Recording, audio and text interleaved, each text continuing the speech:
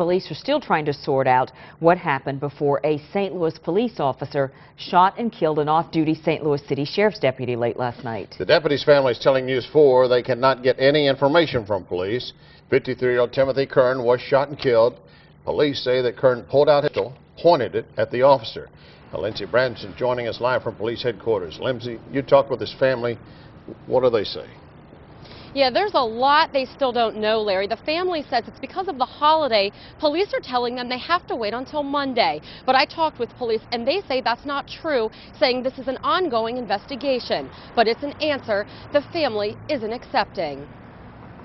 Why do I have to hear from online internet of what happened to my father instead of hearing it from an official? Angry and frustrated, the family of Timothy Kern questions what really happened at this intersection around 10:30 last night. It doesn't make no sense, and we'd like more answers.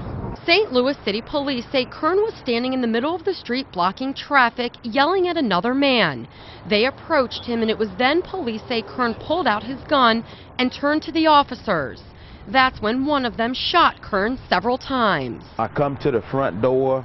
I seen the officers standing over the guy, and looked like he had fired his last shot. Does anybody deserve to be shot so many times with a police officer standing over him, shot in the chest? Nobody deserves that. If there was something going on, he'd always announce he's a deputy sheriff.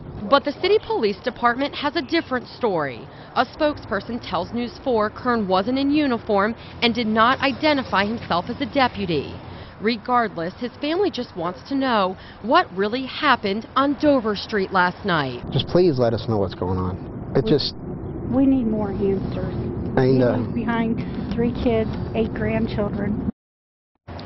And the investigation is ongoing. For now, the police officer who shot Kern is on administrative leave pending the outcome of the investigation. Reporting live downtown, Lindsey Branson, News 4.